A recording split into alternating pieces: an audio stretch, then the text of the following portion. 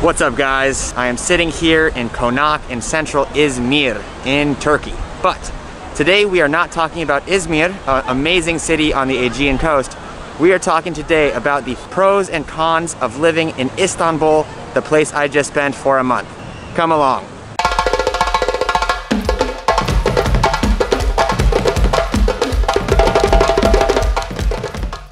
The city of Istanbul is beyond amazing. It's bustling, it's historic, it's an amazing place to spend a day, a week, a month, or your entire life. So I'm so happy to share with you the pros of what I found that are amazing reasons that you should not only visit Istanbul, but that makes living in Istanbul so special, so enjoyable. So let's get into it. Pro number one is the culture and the history that you find in Istanbul.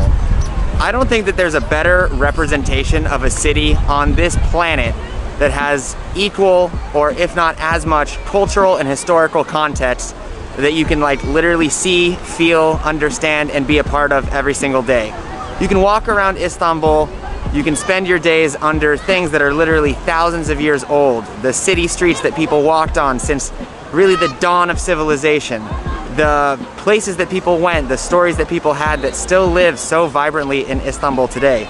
It's an unbelievable city with so much history, so much culture, Turkish, Greek, Romans. I mean, like everybody's been there. I talk a lot how it was part of the Silk Road and the Silk Road trading thing. So you find all of this influence from China, from the Roman Empire, from the different European empires, from the Ottoman Empire, like all living, breathing. It's a part of Istanbul, and it's what makes it so unique. It's easily the most historically unique place that I've ever truly been, and the place that I feel like you can never get bored exploring, living in Istanbul, and seeing all the amazing things that lie just underneath the surface. Pro number two is a really important part of living in any city, and it's the transportation network of Istanbul. Istanbul is a metropolitan area of nearly 20 million people. Now that means the city is going to be enormous. It's going to be immense. And the question we always have is, what is the transportation network like in big cities? If it doesn't work, it is catastrophic. And if it works, it's amazing. So in Istanbul, they have a really nice integrated network of metros, of trams, and they also have ferries which take you across the Bosporus Strait. Many people know this, but Istanbul is a city that's on the European side and on the Asian side of the continents, and it's split by a strait, a small body of water that connects the Black Sea and the Mediterranean Sea. They manage this not only by a train system that goes underneath or above the Bosporus, but they manage it by a network of ferries that takes you from one side to the other. So not only do you get to commute in a beautiful, in a nice way, but it's absolutely gorgeous. I mean, you're crossing the Bosporus Strait, one of the most historic places in history, by boat. Every day you can see the sunset, you can see the sunrise. I mean, there's so much amazing things to see. So transportation network, big, big, big pro. Next pro on our list comes with the fact that Istanbul is such a diverse place, meaning you get such a diversity of people, of food, and of culture. There's very few places on the world that you can find such living and breathing history and culture. Istanbul has got it. And now you have a lot of new wave of new immigrants who have come to Istanbul, especially from the Arab world, from the Asian world, and a lot of Europeans who have come for work. So Istanbul is so vibrant, there's so much going on. You can find amazing food from Yemen, from Morocco, from Ethiopia. You can find amazing food from China, from Europe, you can find tacos too. So you're living in a place that's very Turkish, that has very strong cultural appeal for people interested in Turkish culture, but you also can live in a place where you can have all of this amazing diversity and the wealth of people and the wealth of everybody who has come to Istanbul along the way and through time. So if you want to find, like Berlin currywurst, because there's a big connection between Berlin, you totally can. If you want to eat in a small cafe that's Turkish, that no one speaks English, you can do that too. It's really the diversity of Istanbul that I think is such an appeal, which is why it's an amazing place to be an expat, and it's an amazing place to visit, to go to live in, to just be a part of. Finally, I think maybe one of the biggest pros of Istanbul is that it has such a diversity of living options, and it lets you be who you want to be. So I lived in Kadıköy, which is in the Asian side. It's the kind of hipster area. They've got good bars, they've got cafes. It's very westernized feeling. People are very free, people are very open. If you don't want to do that, maybe you want to live in a more conservative place, a quieter place, or a place that's more European, a place that looks a little bit more epic, a place that's a little bit more historic. Like, all of these neighborhoods exist in the context of Istanbul. It's really like whatever you want to make it. The apartments themselves are a bit older. I noticed when I was living in Vietnam, like, everything was new. Like, what you got for your money was really good.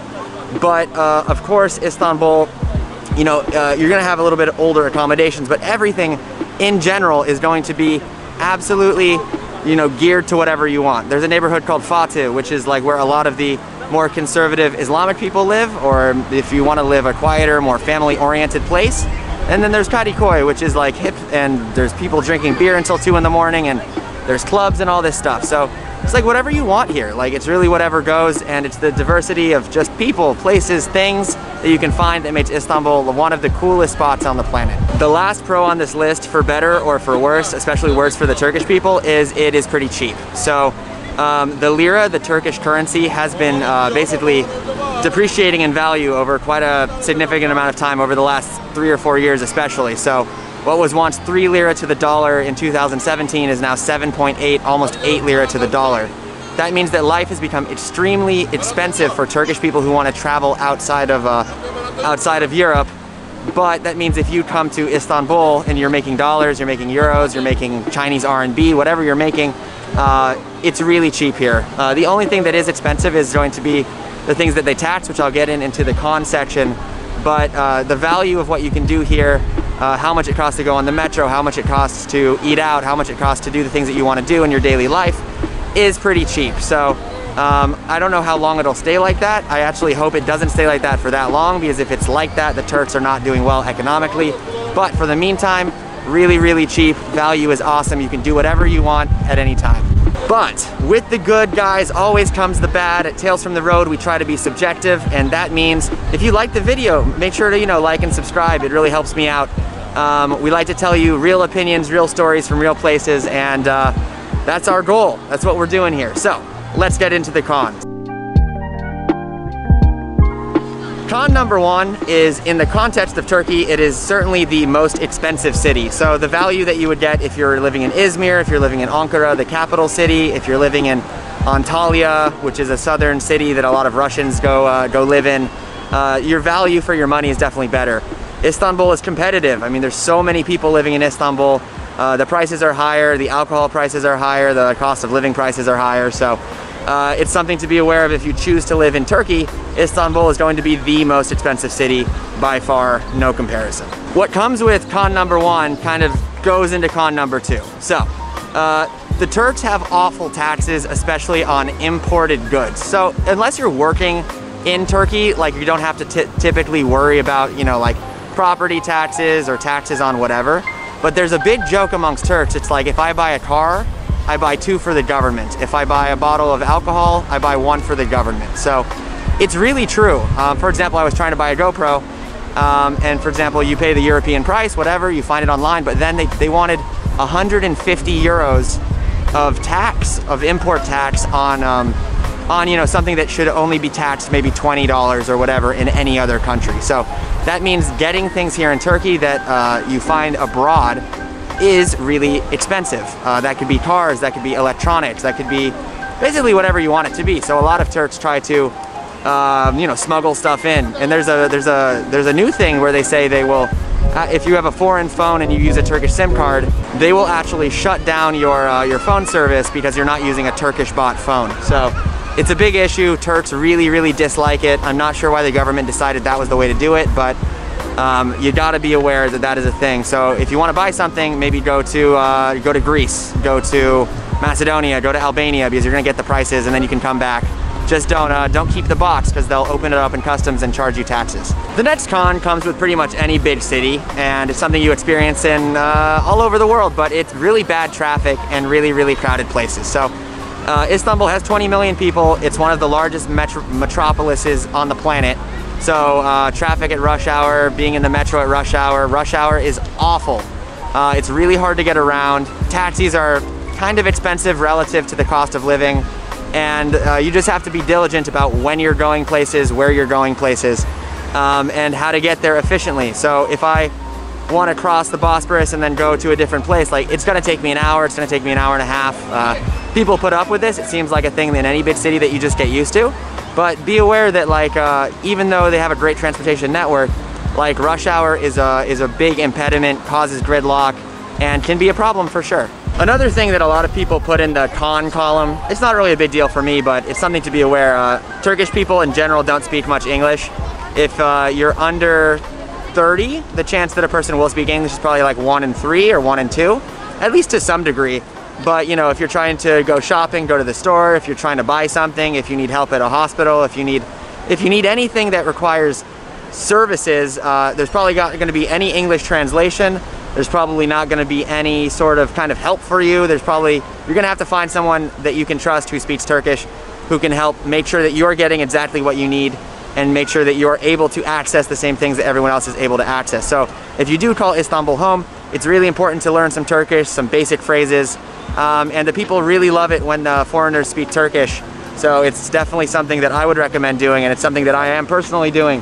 And Turkish is quite challenging to learn. There's a lot of differences with, well, it depends what your language background is, but if you speak a European language, it's very different than whatever your language is. So yeah, Türkçe çok zor. That means Turkish is pretty hard, but still we champion on, and it's something that you should know when coming to Turkey. That being said, guys, to keep this video short and sweet, those are the biggest pros for me, those are the biggest cons for me, but I am moving to Istanbul. This is my city, this is the best place that I think I have ever lived, that maybe feels so much like the kind of person that I am in my heart. It's got the chaos of Asia with the order and a bit of the architecture of Europe. It's got a little bit of everything. It's got the amazing mixture from the East and the West. You feel it every day. It's got amazing history. This city is so incredible. You have to come to Istanbul if you haven't been. And I would definitely recommend it if you're a digital nomad, if you're an expat, if you're looking for your next spot. You definitely cannot miss Istanbul. So, that being said, guys, hope that was helpful. Thank you so much for watching. If you liked the video, make sure to like and subscribe.